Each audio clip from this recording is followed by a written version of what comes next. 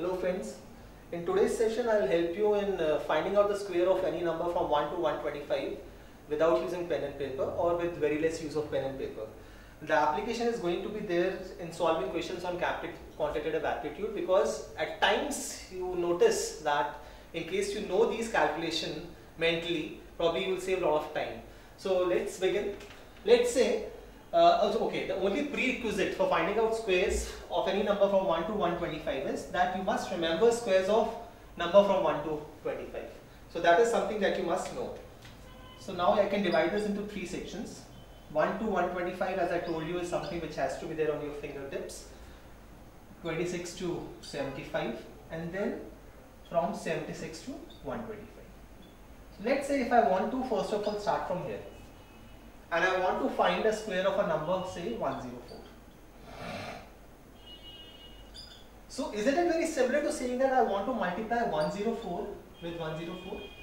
And if I wanted to multiply it by using base method, I would have taken a base of 100.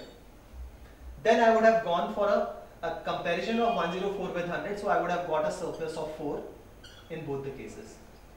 So I am introducing a variable called x, which is 4 in this case. So my answer would have been the multiplication of the surplus, which is 16, and then addition of 4 with 104, which is nothing but 108. So square of 104 is nothing but 10816. Now this has involved a lot of writing, and I wanted to avoid writing and give you a direct formula for finding out a square. So let me generalize it. So what I've got is 108 slash 16. 16, this is my right hand side of an answer, and this is the left hand side of my answer. I know what I've introduced was b as my base, which is equal to 100, and x as my surplus, which was equal to 4.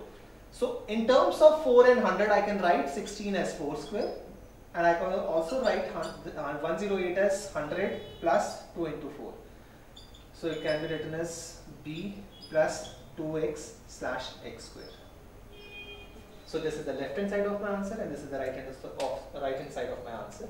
The only thing that you need to keep in your mind is that this is always and always a 2-digit number.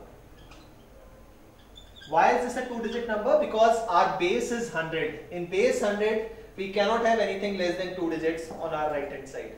So in case it comes out to be a single digit number, you will have to put a 0 in front of it to make it a 2-digit number. And in case it comes out to be a 3-digit number, you will have to do a carry forward of the number at the hundreds place.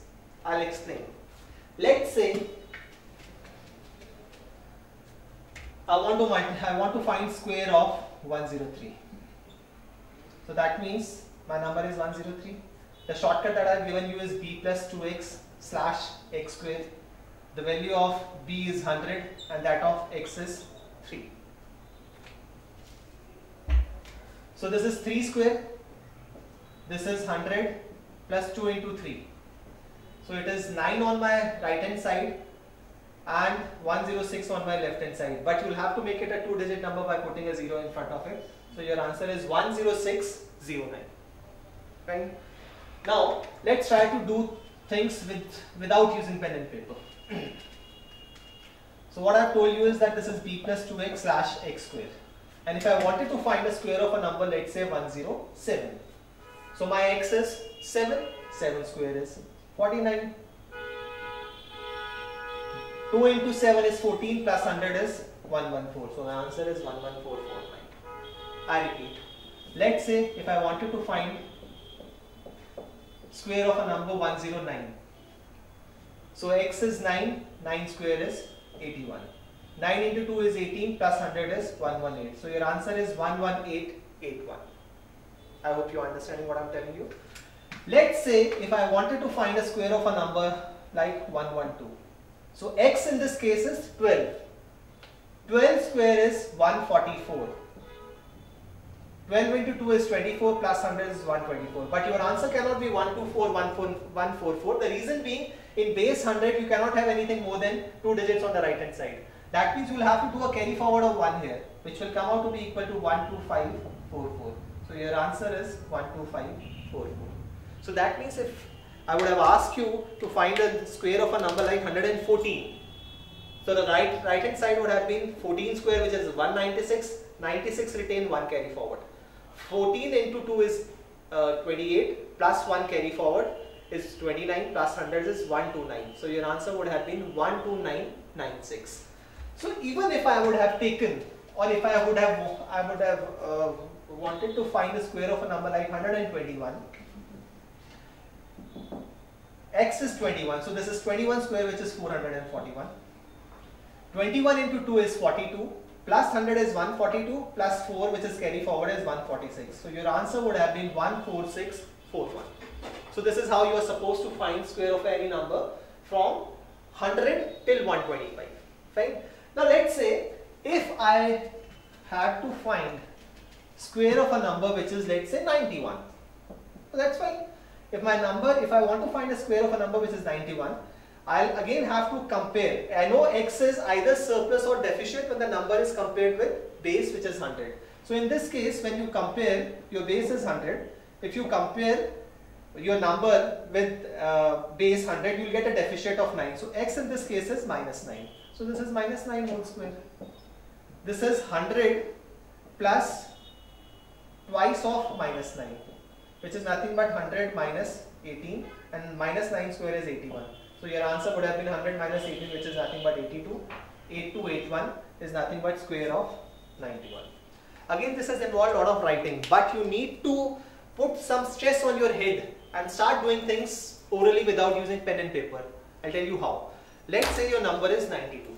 If your number is 92, so the very first thing that should strike in your mind is when you compare 92 with 100, you get minus 8. So the right hand side is minus 8 whole square, which is nothing but 64. Minus 8 into 2 is 16, and 100 minus 16 is nothing but 84. So your answer is 8464. I repeat, let's say you wanted to find square of 88.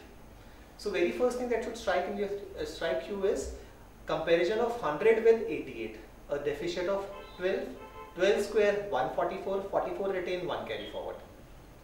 12 into 2, 24, 100 minus 24 is 76, plus 1 carry forward is 77, so it is 7744. So once you start doing it, probably you will have a knack for it, but practice is something which is required.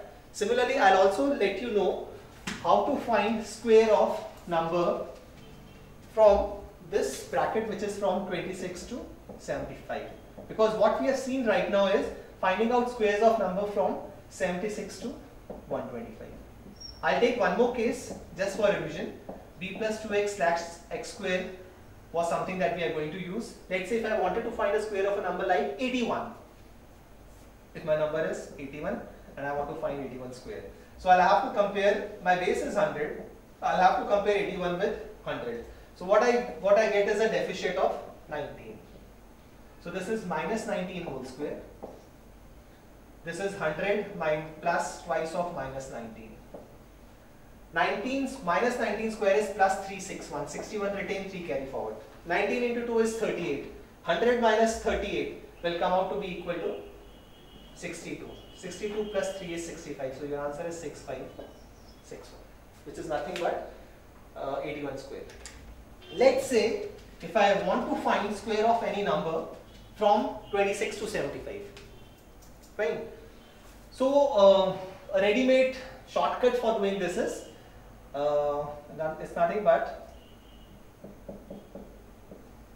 25 plus x slash x square, wherein the definition of x is surplus or deficit when the number whose square you are supposed to find is compared with 50. So let's say if you want to find square of a number like, and one more important thing, whatever is there on the right hand side, this is the right hand side of the answer and this is the left hand side of the answer, this is always a 2-digit number. So let's say if you wanted to find a square of a number like 54. So if you want to find square of a number like 54, you compare 54 with 50. You get a surplus of 4. So that means x is equal to 4. So this is nothing but 4 square. And this is 25 plus the surplus, which is 4. So it is nothing but 2916. As simple as that. I repeat. Let's say what I've told you is 25 plus x slash x square. So let's say if I wanted to find the square of a number like 58. So I compare 58 with 50. This is 8 more. So this is 8 square, which is 64. 25 plus 8 is what I'll be getting on the left hand side, which is nothing but 33. So your answer is 3364. So if you want to really do it fast, fine. Let's say my number is 62. You compare 62 with 50. You get a surplus of 12. 12 square 144. 44 retain, 1 carry forward. 25 plus 12 will come out to be equal to 37. Plus 1, which is a carry forward, is 38. So your answer is 3844. This is how you need to proceed. I'll take one more just for your revision's sake. Let's say I wanted to find the square of a number like 71. So if I compare 71 with 50, I get a surplus of 21. 21 square is 441. 41 retain and 4 carry forward. 21 plus 25 is 46. Plus 4 is 50. So your answer is 5041, which is nothing but 71 whole square. One last thing. Let's say if I wanted to find square of a number like 42. So what I've told you that what you need to use is 25 plus x slash x square. So if you compare 42 with 50, which in this case is comparison wala thing, you get a deficit of 8. So this is minus 8 whole square, which is nothing but 64. This is 25 minus 8, which will come out to be equal to 70. So it is 1764.